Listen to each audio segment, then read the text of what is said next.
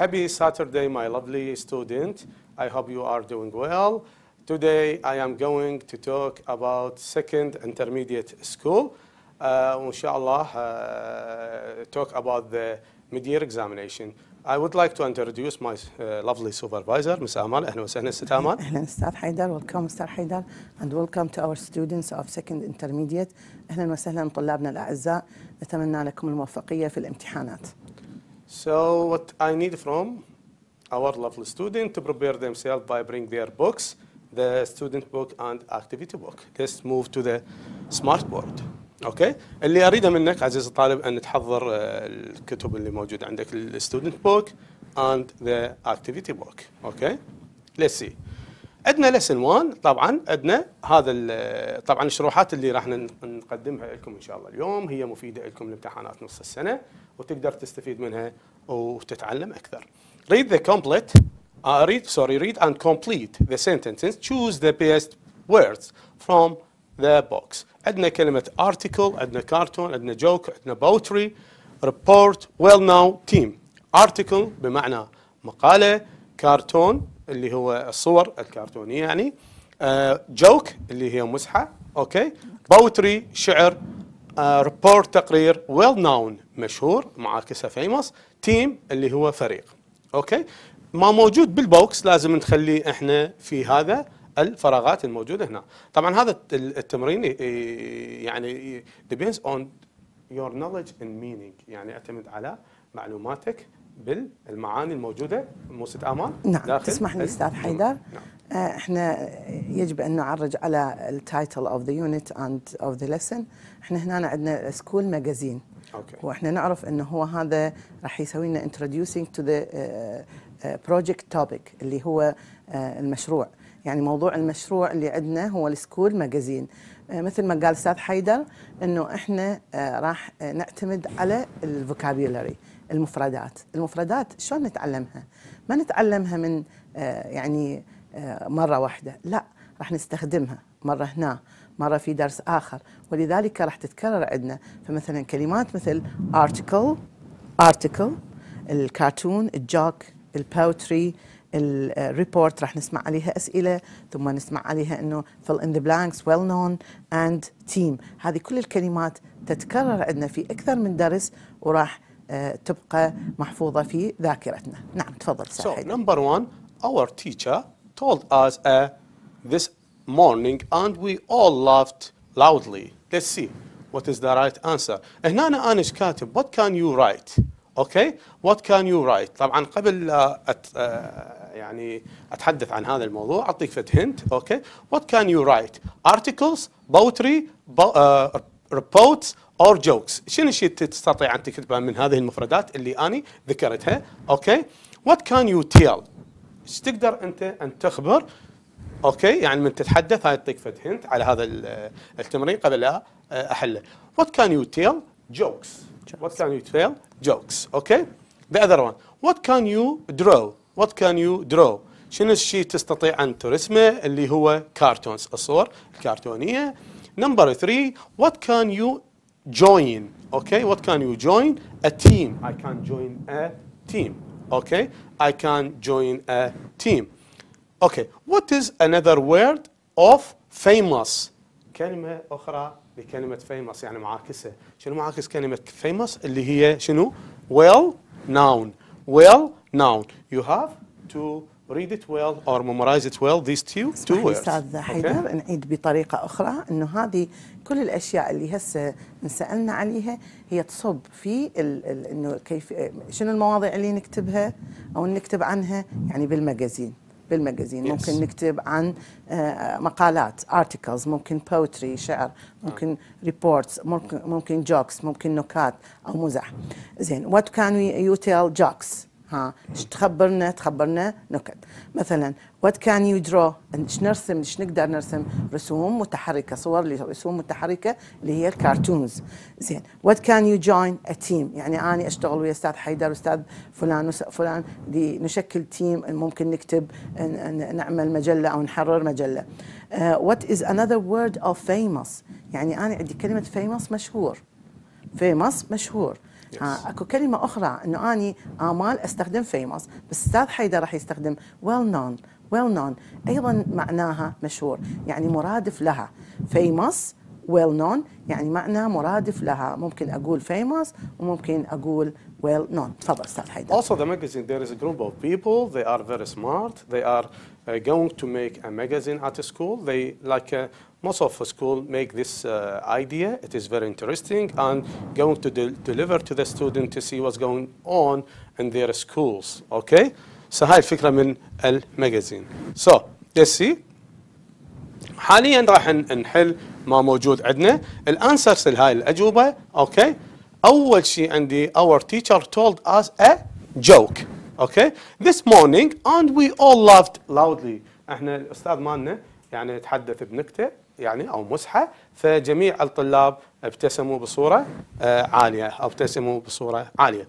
Number 2 نورا has written in let's see what we have article. يعني نورا كتبت okay مقالة for the school magazine. Okay. Number 3 our football team didn't play well in the match yesterday. يعني فريقنا لم يلعب بصورة جيدة البارحة. Okay. Number 4 we need to interview a let's see well-known person. نحن نريد أن يعني نقابل شخص مشهور in our town في مدينتنا. Can you suggest someone؟ هل تستطيع أن ترشح أو تقترح شخص ما لهذه المقابلة؟ Number 5 I don't like writing stories but I love writing poetry. Okay. أنا أحب كتابة الشعر. أنا أحب كتابة الشعر. أوكي. المطلوب مني أنا هسه as a student كطالب أجي أسوي مراجعة حفظ لهذه المفردات والسبيلنج مالتها. أوكي. حتى أتعلم تفيدني بالإنشاءات، تفيدني بالقطع الخارجية، كيفية الحل. هنا أنا ملاحظة اسمح لي أستاذ حيدر بس أعلق على شغلة إنه ينتبهون عليها طلابنا بالفل in the blanks. يفترض إنه أني أكون يعني أدرس الفراغ من كافة الجوانب. صح إحنا بصف ثاني متوسط بس إحنا أخذنا اللغة الإنجليزية من صف أول ابتدائي، فصار عندنا تراكمي، شيء تراكمي، فيفترض إنه أعرف هذا الشيء، وهذا اللي راح أقوله أنتم سابقا ماخذيه وبالثاني أيضا ماخذيه. نلاحظ الجملة الأولى والجملة الثانية بس راح أسوي فرق بيناتهم. Our teacher told us أعيدها. Our teachers told us. بعدين بالجملة الثانية نورا has written an. ما الفرق بين A وآن؟ الA راح نستخدم اسم مفرد يبدأ بحرف صحيح، ولذلك استخدمنا joke اللي هي النكتة. هاي بالإضافة إلى أنه أنا مثلا سويت يعني ميزانية بين يعني ميزان بين كلمة جوك ليش خليتها وبين الفعل لافت. احنا كنا لازم نعرف لاف لانه احنا ماخذيها من صف خامس ابتدائي وسادس ابتدائي، فيفترض انه اني ما اعوف مادتي العلميه اللي اخذتها سابقا واحاول دائما اذكر نفسي بها، فاسوي موازنه بين الجوك. واحد من يخبروه جوك فراح يضحك زين. وعندي شغله اخرى فهنا لذلك استخدمنا an article. نورا has written an article. أيضا ممكن من الآن أعرف أنه أنا أخلي article، وإذا عندي مفردات أكثر تبدأ بحروف علة إذن أوازن بين معنى الفعل ومعنى كلمة article. فالارتيكل يا أما مع الرتن أو مع فعل آخر مناسب لأنه المقالة شو نسوي بها؟ نكتبها أو ننشرها نعم تفضل أستاذ حيدر. شكرا. So, which sentences can you put this adjective into؟ يعني بيا جمل احنا نقدر نخلي هذا الادجكتيف اثنين بهذين الجمل، اي منهما؟ let's see. عندنا interesting based in sentence 2. interesting يعني نقدر نورا has written an interesting article. okay. the other one funny could go. كلمة funny يعني interesting مفيد اوكي او ممتع، او funny يعني مضحك اوكي. could go into sentence number 1 2 5 or 6 or 6. يعني الكلمة funny نقدر نخليها برقم 1 و2 و5 و6 اوكي. يعني هاي المفردتين نقدر نستخدمهن above اوكي. let's see lesson 2. هنا عندنا listen and answer these questions. write short answers اوكي، يعني راح نصغي طبعا هاي داخل الصف الفعاليه تكون عندك الى مقطع صوتي، ومن ثم راح يكون عندنا اجوبه لهذه الاسئله. Who's not interested in starting a magazine at first؟ اوكي، let's see. من هو كان متمتع بكتابه المجله، يعني بدأ بالمجله اولا. من هو البدء؟ Who is not interesting، هو غير يعني مستمتع بالمجله. من هو؟ اسامه طبعا كان غير مستمتع باليوم اللي صارت به المجله. Start magazine at first. Second, who does Laith suggest as the editor? Why؟ لماذا ليث اقترح كشنو؟ editor محرر. اوكي، why؟ let's see. هو اقترح، منو اول شيء اقترح ان يكون مازن because he's good at English. هاي المجلة the magazine that they have in their school, it is in English, so that's why they need looking for a smart student. So who's the smart student in English؟ هو مازن. ليش؟ لأن he's good at English. Number 3, what do Laith and أسامة want to be؟ ماذا أراد أن يكون ليث وأسامة؟ ماذا أرادوا أن يكونوا؟ let's see. reporters، يعني صحفيين، هذول اللي يكتبون التقارير. اوكي. نمبر 4، what job on the magazine will طارق have؟ ما هو الوظيفة التي يقوم بها طارق في المجلة؟ let's see. photographer يعني مصور، راح يكون مصور. also they need a photographer to take photos and put it in their magazine. اوكي. طبعا هذا الفعاليه تطيق فهمت افكار حول ما موجود عندنا بالتراك. اوكي، حول ما موجود بالتراك اللي راح تسمعوه داخل الصف. اوكي، اسمح لي شويه تعليق بسيط عن هذا اللسن اللي هو يربط باللسن اللي موجود بالاس بي. هنا تعرفنا على نيو بروجكت. راح نتعرف على ادوار الطلاب في المجله. ايش راح يكونون؟ واحد ريبورتر، واحد فوتوغرافر، واحد الاخر انه ممكن اديتور، وممكن انه يكون اديتور او الريبورتر والفوتوغرافر. نعم، ريبورتر والفوتوغرافر.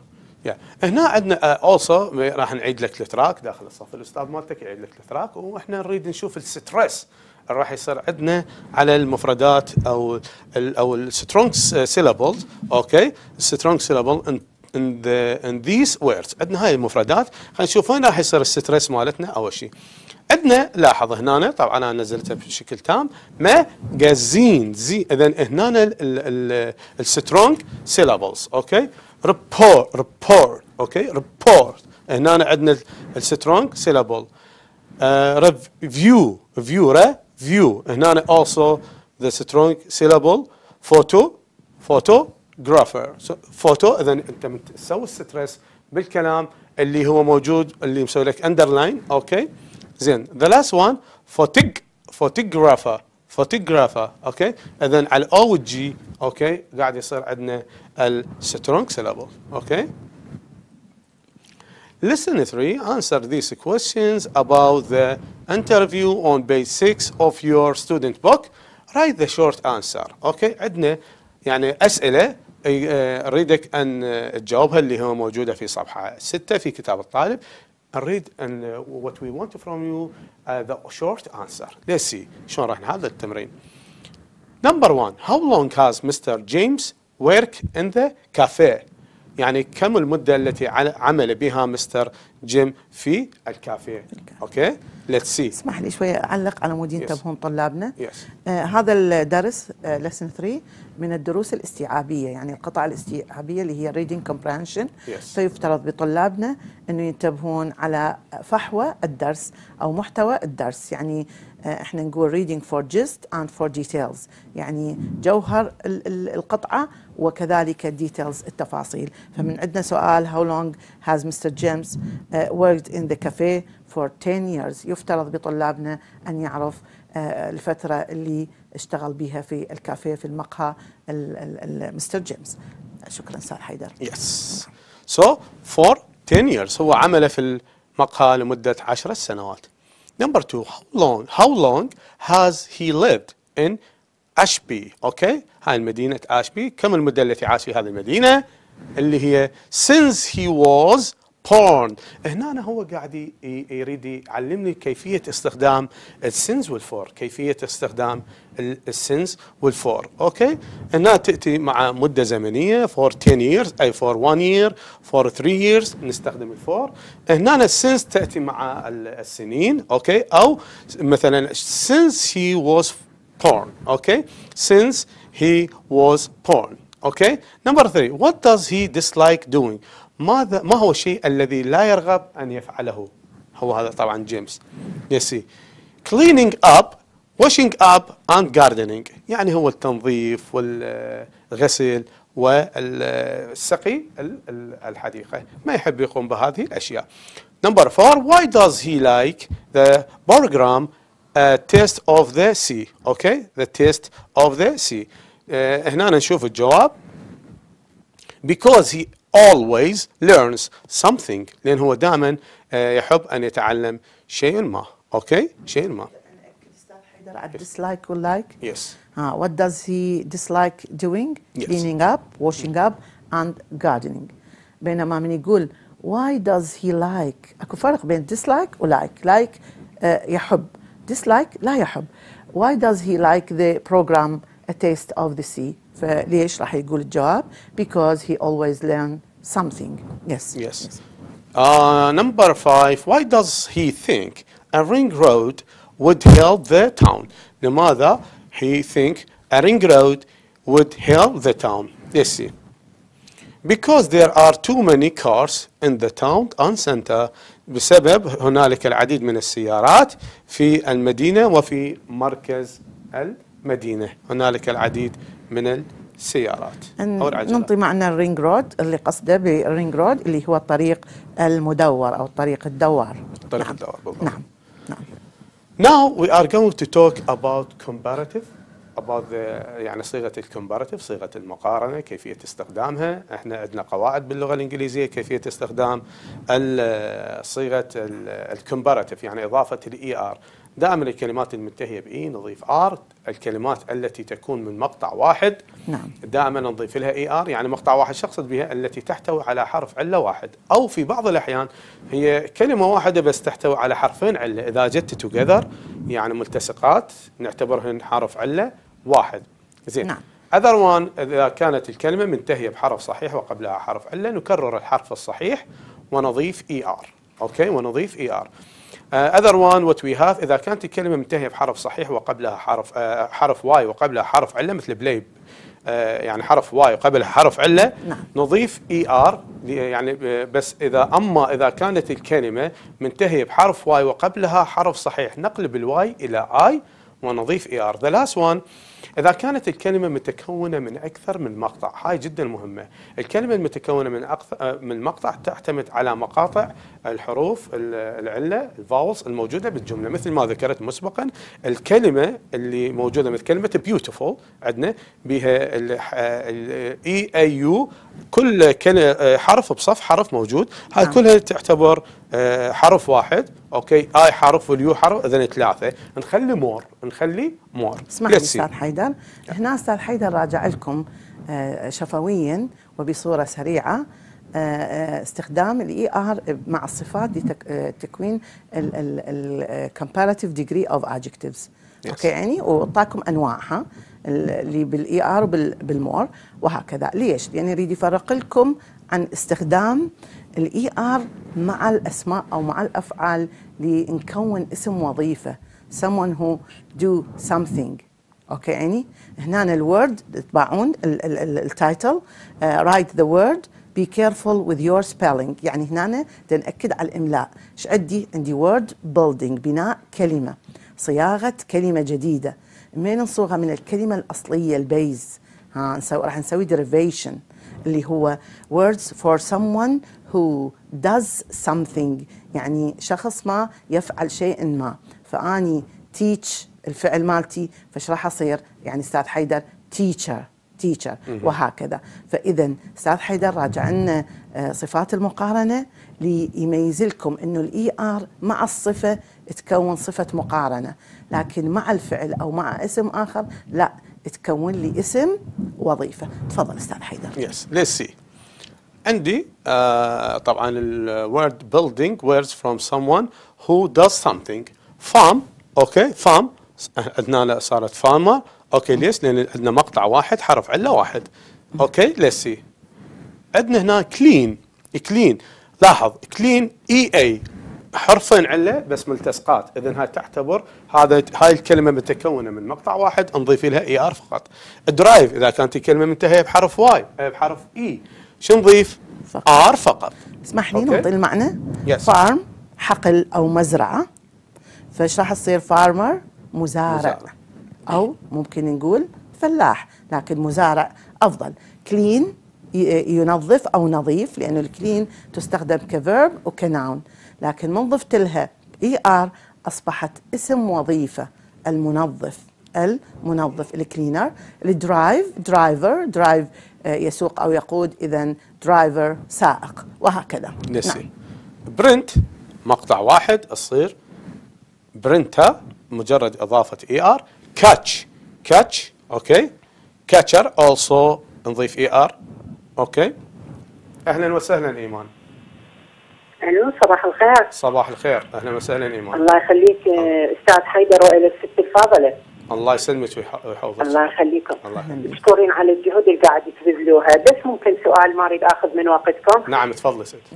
على مود الجواب على القطعه الخارجيه، انا ابني صف ثاني متوسط. نعم. يعني تقدر تلخص لنا يعني شلون الاساسيات اللي يجاوب بها بحيث ياخذ درجه؟ دائما عنده ارتباك من القطعه الخارجيه. نعم. وهي 10 درجات. نعم. فاذا ما تصير زحمه توضح لنا هاي ان شاء الله اذا كان عندنا وقت في نهايه الدرس المباشر احنا راح احنا تابعينه، وان شاء الله احنا راح نقدم في نهايه الدرس فكره بسيطه عن القطعه الخارجيه. اكو سؤال اخر؟ مشكور عندي. لا تسلم. الله بس خل تسمعني. هي 8 درجات وليس 10 درجات، لانه تقسيم الدرجات بالنسبه للكورسات الانسين باسج القطعه الخارجيه تكون 8 درجات، وان شاء الله بنهايه الدرس راح نقدم نبذه مختصره يستفيدون منها الطلاب في كيفيه الاجابه عن القطعه الخارجيه.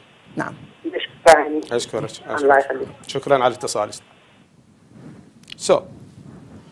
عندنا كاتشر اوكي. سويم لاحظ كلمه سويم اذا كانت الكلمه منتهيه بحرف صحيح وقبلها حرف عله نكرر الحرف الصحيح ونضيف ER. سويمر اوكي. edit also لاحظ كلمه edit اذا كانت الكلمه منتهيه بحرف صحيح وقبلها حرف عله نكرر، او هاي هنا شاذه اعتبرها انا صورة شاذه editor اوكي. player لان الواي قبله حرف عله player. speaker اوكي اضافه اعتياديه هي عندنا حرفين عله بس متلاصق. report شو يصير؟ reporter اوكي. also عند skater لاحظ. singer. teach مقطع واحد teacher. footballer ورايت يصير عندنا writer. طبعا it is very important جدا مهم ان تفهم وتتعلم وتقرا صيغه الكومباراتيف، لان هذا الموضوع اتصور يصعد وياك الحد السادس اعدادي. يعني استعمال هذا الموضوع very important for our students. نعم، ويجب ان يميزوا الكومباراتيف اللي شرحته شفوي عن هذا الموضوع اللي هو الورد فورميشن او الورد بيلدينج، اللي هي من نكون اسم وظيفه من فعل او من اسم اخر. D. Read and complete the sentences with for or since. أنا أعطيت هنت قبل شوية طبعا قبل قليل حاول استخدام الفور والسنس. قبل أعطيت فكرة عن استخدام الفور والسنس. تسمح لي أعيدها قبل ما نحل على مود يميزون احنا ليش راح نحل بهذا الشيء. الفور تستخدم مع البيريود اوف تايم، فترة زمنية، in the past, in the present, in the future. يعني ما يفرق عندنا انه الفور تستخدم مع الماضي او مع المضارع او مع المستقبل، لكن هي مع فترة زمنية 2 hours 3 months اوكي 2 minutes وهكذا. يعني فترة زمنية، تعرف شنو الفترة الزمنية؟ ما محددة. لكن السنس تستخدم مع شنو؟ مع point in the time. point يعني وقت محدد، نقطة محددة من الزمن. يعني in the past only نستخدمها فقط مع الماضي. خاصة بكتبنا المنهجية إنه نستخدم السنس in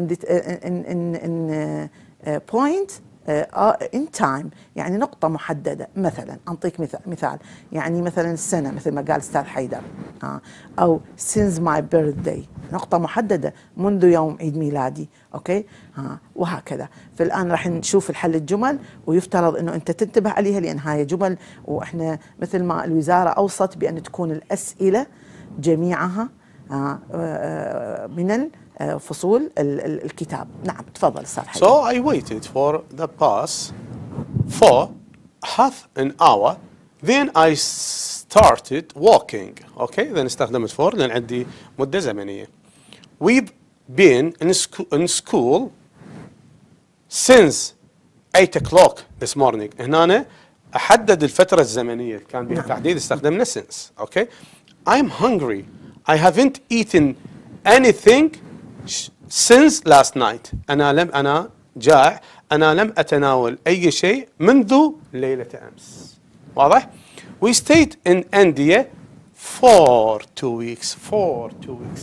مثل ما تفضلت ست آمال وذكرت لكم المعلومات بأن استخدام الفور إذا أكو عندنا يعني مثلا عندنا 2 weeks 3 weeks 1 week، أو since نستخدمها إذا عندي مثلا I lived in London in 2002. اوكي، اذا اكو فد زمن محدد، اذا اكو زمن محدد من عبر السنين. واضح؟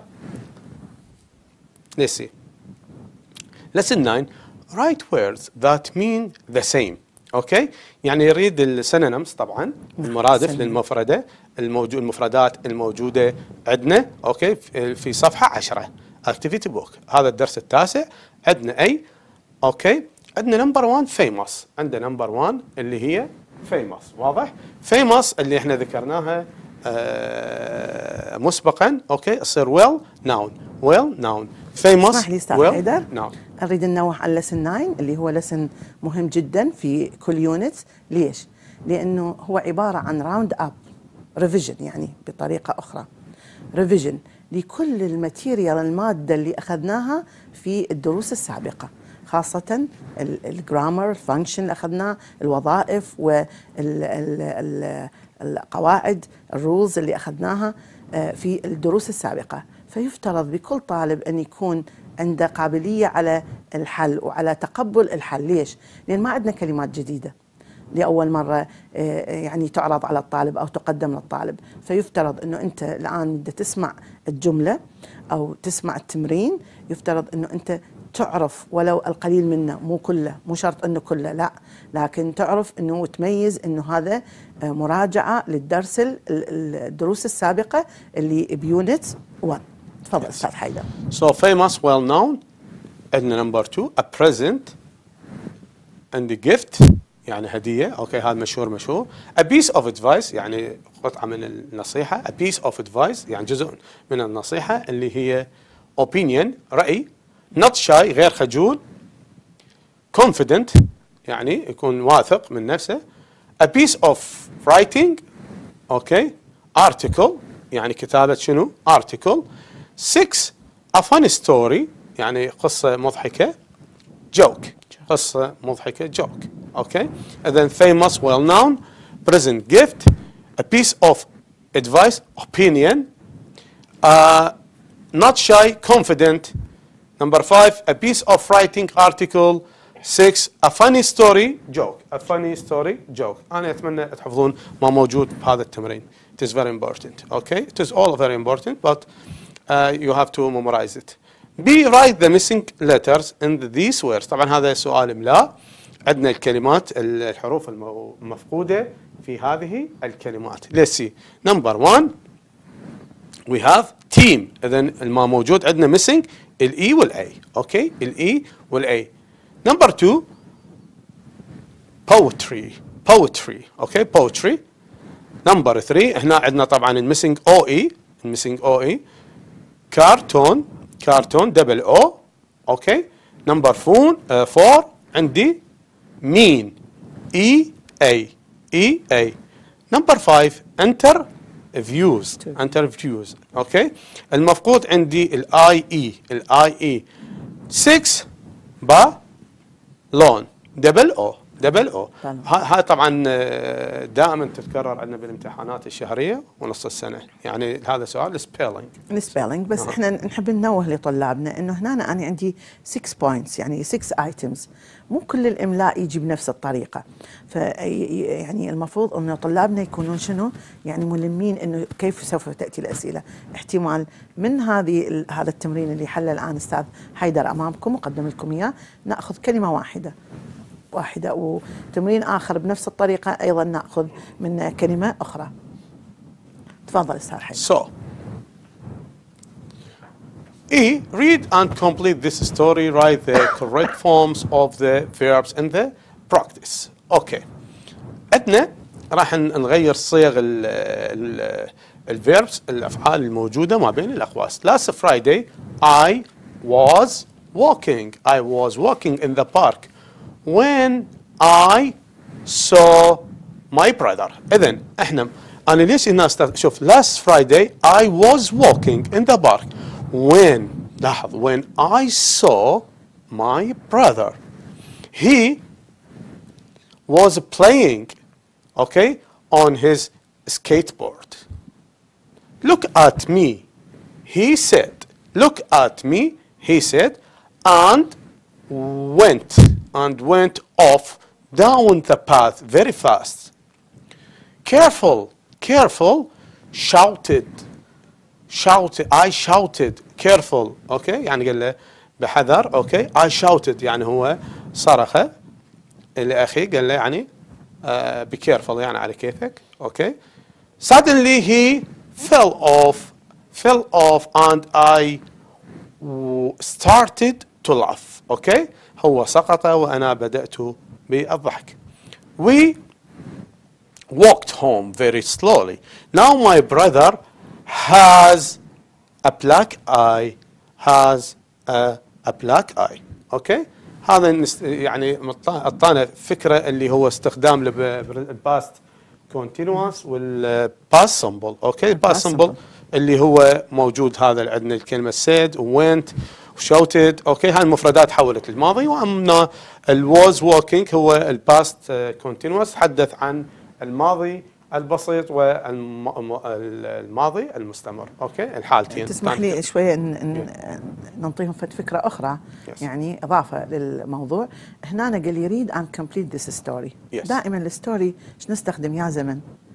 الباست سمبل ومعه الباست كونتينوس مثل ما قال استاذ حيدر وتفضل وقال مثلا الفرق بين so went وبين started.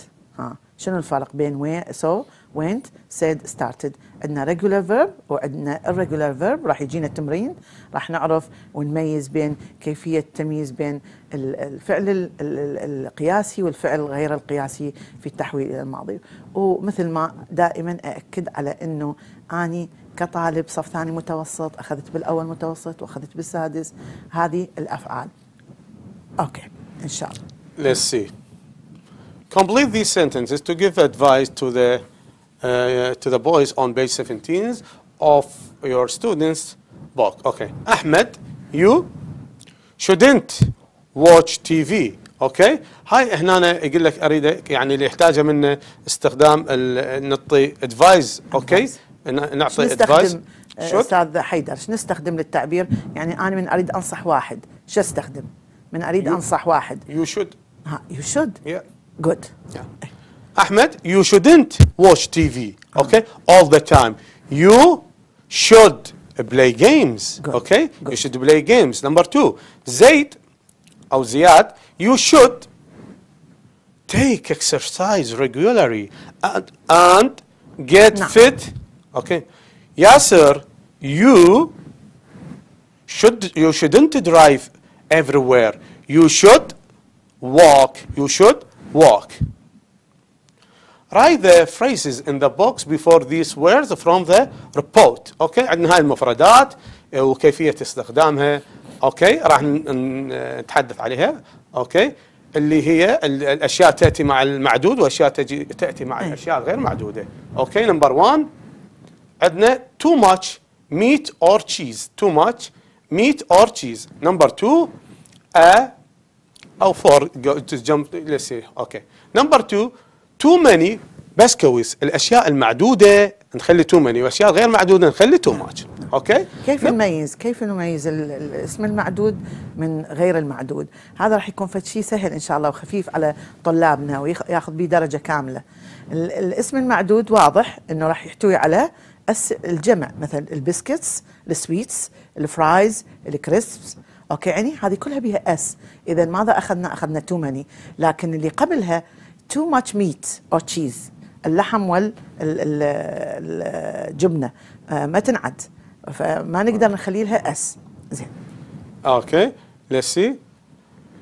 عندنا هسه طبعا a few بسكويتس، هنا خلينا a few. ليش؟ لان اشياء معدوده. نمبر 4 too much cola. نمبر 5 too many or a few chocolate bars. نمبر 6 also too many or a few. Okay, now we use phrases to complete these rules. Okay, راح نستخدم عبارات لإكمال هذه القوانين. Okay, you use too many and a few before count nouns. لاحظ نحن نستخدم ال too many and a few مع الأشياء المعدودة، الأسماء المعدودة. You use too much before noun count nouns. Okay, يعني شنو؟ نستخدم too much مع الاشياء الغير معدوده. We can say a lot of biscuit, a lot of fruit. وال lot of مشتركه بينهما مع المعدود وغير المعدود. استاذ حيدر اسمح لي اكون اتصلت على القطعه الخارجيه. الانسين باسج هي تسمى الانسين باسج قطعه خارجيه، لكن محتوى القطعة هي موجود في الكتاب، كل مفرداتها موجودة في الكتاب بصورة سريعة جدا. أستاذ حيدر عندك لو تريني أنا أشرح إنه كيف we can make it together. Yes. أي نجيب على القطعة الخارجية. أحبائي، القطعة راح مدرسك أو مدرستك راح تجيب لك إياها according to your يعني standard. يعني ثاني متوسط ما مستحيل أنا أجيب له قطعة متكونة من 10 لا يعني أسطر، لا راح أجيب له 5 أسطر 6 أسطر. هذه ال6 أسطر راح تكون جواها يا أما سؤال بكويستشن وورد يعني بأداة استفهام، مثلا where. أول شيء طالبنا لازم يعرف where أين، فإذا أنا دا أسأل على مكان فيفترض أن الجواب يكون short answer بمكان.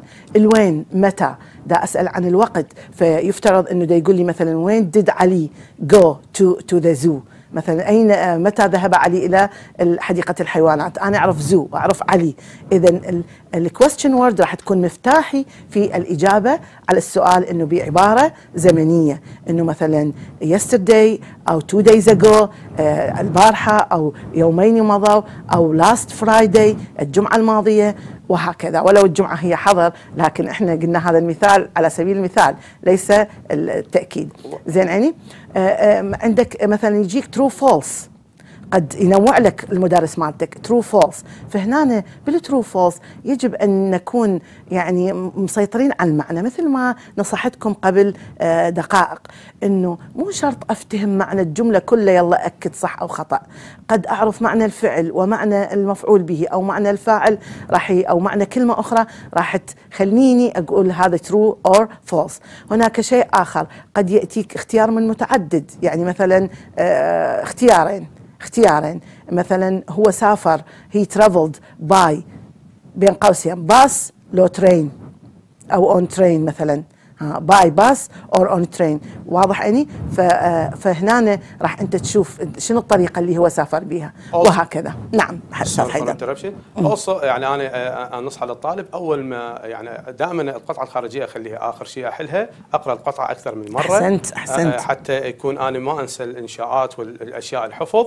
فلازم انت اول شيء تحفظ القطعه، تقرا القطعه اكثر من مره، ومن ثم تذهب للاسئله. اي السؤال بادئ باداه سؤال لازم نحذف الاداه، تقدم الفعل المساعد على الفاعل وتصعد على القطعة تلاحظها. إذا كان السؤال ب what و did، what did علي do yesterday مثلا إذا أجت كلمة did ومثلا where did علي go، الجواب يقول علي went، لازم هو الجو مو موجودة. لا ألاحظ إذا كانت الجملة في زمن الماضي نعم. الجواب يكون في زمن الماضي. هاي أول تحذف الأداة دائما، الوات والدو والداز والديد دائما تحذف. أي سؤال يبدي بإز وآر وآم اوكي از علي بلاينج فوتبول يس او نو، هاي اجوبه يكون بها يس او نو. سو اتمنى ان استفادتوا اوكي من الدرس. So thank you very much for you to watching us. Thank you for the heroes behind the cameras and the people inside the control.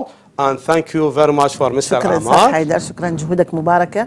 نتمنى الموفقية لجميع طلابنا من شمال العراق إلى جنوبه. أتمنى أن استمتعت بدرسنا. Have a good one and I wish you the best.